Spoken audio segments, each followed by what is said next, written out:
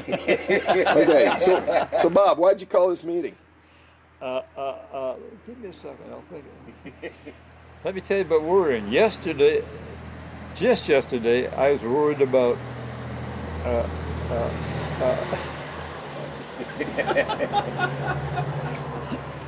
Precisely. If you run into any problems in there, well. No place to get breakfast here, huh? Yeah. No, you got such a bit of a drive. Okay. I got some of those ribs yesterday, and I'm sorry I ate them. You know.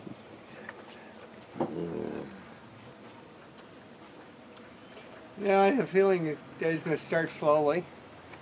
I can always. The middle may be slow and the end may be slow. Thank goodness. Depending on the weather. I can always pass a divine I hope that decree their forecast was correct. and get the clouds to Clearing go a away, little bit. but I hate wasting Supposed to them. clear by about noon. Yeah.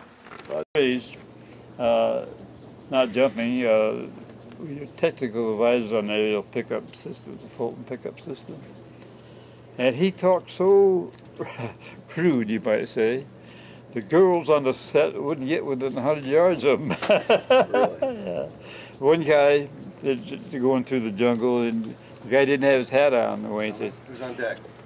"Asshole, put your hat on." He says, "When you're the hero of the movie, you put it on."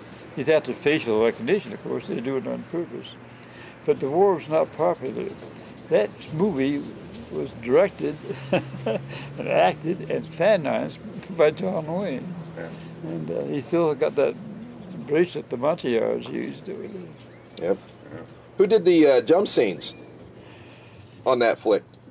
I guess the aerial pickup was the Special Forces down at Mickett. Yep. Yeah.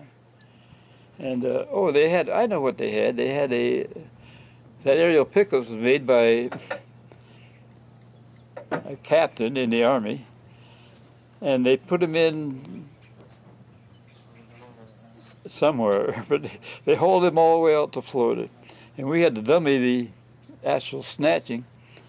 So we put him in the harness, had a crane to lift him, and a jeep went this way and jerked him up, and he come over to me and he says, "Do you know how much money they're paying me?" We were stuntmen, of course, and so I said, "I can guess."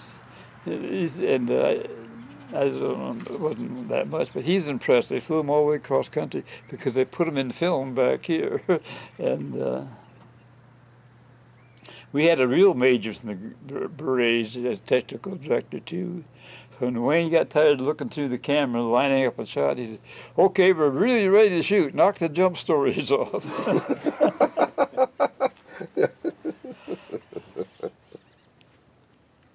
Years ago, in Goguac Lake and other places, Ionia Fair, shit like that. And I shoot for 24 and 28. Most of them are not steerable. So we opened flat ass on the deck to scare people, but mostly so you wouldn't drift away. And I looked at those and I said, "Shit, I'm not going to even take a square in there now." But when you're, 18 or 20, you're invincible. I was invincible all the way up to like 30, and then it really went to shit. Pretty fast. You want to go see? Up to 58 with jumping average. Well, you were jumping before the 50s, I'm sure. I started in 45. Fantastic. But Jock and Lou got 1 and 2 because they were the paper shufflers. But I had more jumps than either one of them in 58. Lou had 400, Jock had 200, and I had something over 400. Wow. But I was in Alaska, didn't count. So nobody gave a shit about them taking 1 and 2, but they gave the next 30-something to the Army team. And so I wasn't ever going to get one, but then one of my partners who was jumping Hollywood said, "Look good in your resume." And it was 272, and I never used it. And I gave it to a girl jumper about 8 years ago. She's signing logs with it. But I remember when they gave a D license to a dog. Crazy. But the most amazing one is years later, Roger Nelson has the Chicago drop zone. Yes, of course. He had a hard-on with a jumper from the West Coast. Can't think of his name now. But the jumpers on the West Coast to retaliate took an ad in Parachutist. We support whatever his name was, and it had all the names listed there. But if you read down the front of all these names, it says, fuck Roger Nelson.